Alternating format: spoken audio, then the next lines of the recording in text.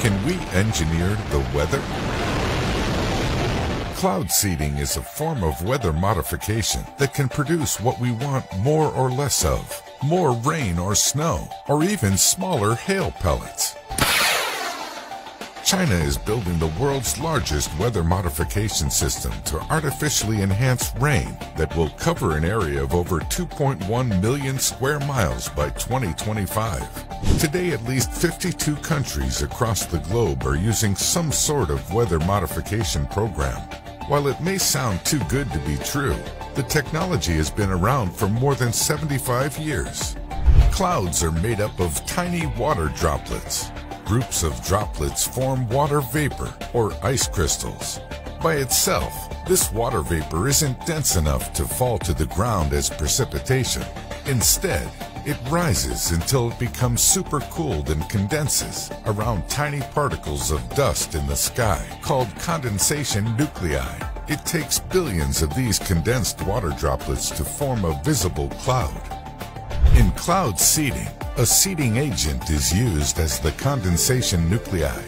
Typical seeding agents are chemicals such as silver iodide, potassium iodide, or solid carbon dioxide. These are shot into clouds by rockets or sprayed into clouds using drones or aircraft.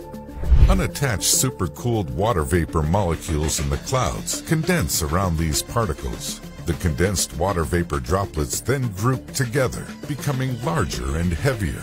This process continues until the droplets are large enough to fall as rain. Recently, the UAE created artificial rain using drones. These drones targeted certain clouds with electrical discharges through concentrated lasers to force water droplets to pool in the air, triggering the desired rainfall. Today, the largest cloud seeding system in the world is found in China. China creates 55 billion tons of artificial rain a year. Other countries are also looking to ramp up cloud seeding efforts in the hope of increasing precipitation. Thailand has an ambitious aim to remove water shortages in 98% of the country's drought-affected areas by 2037. The idea behind cloud seeding is to create rain in regions that are most affected by droughts, thus reducing the impact of droughts. In 2015, cloud seeding increased the local rainfall in Texas by about 34%. The technology can also be used to manage hail. According to an estimate, hailstorms in the U.S. cause an average of $15 billion in damage to homes, cars, and crops each year.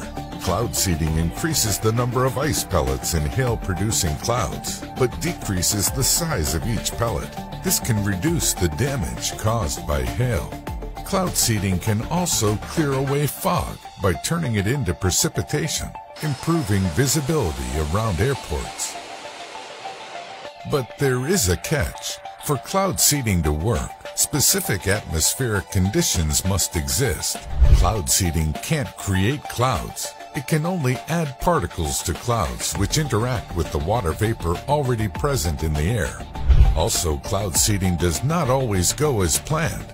In 2009, China performed cloud seeding in an attempt to end a drought, resulting in a temperature drop and a snowstorm that closed roads around Beijing. There are also concerns about unwanted ecological changes. Rain in one area might bring drought to another, which could lead to ecological imbalances. After all, water that falls from the sky must go somewhere. If that extra precipitation falls in a place where it cannot be absorbed into the ground, then it could trigger flooding. Today, water shortages and floods affect every continent. Around 1.2 billion people, or almost 1/5 of the world's population, live in water-scarce areas. Another 500 million people face intermittent scarcity, and around 1.47 billion are directly exposed to the risk of intense flooding. While cloud seeding is not a permanent solution, it may help to reduce the number of those affected.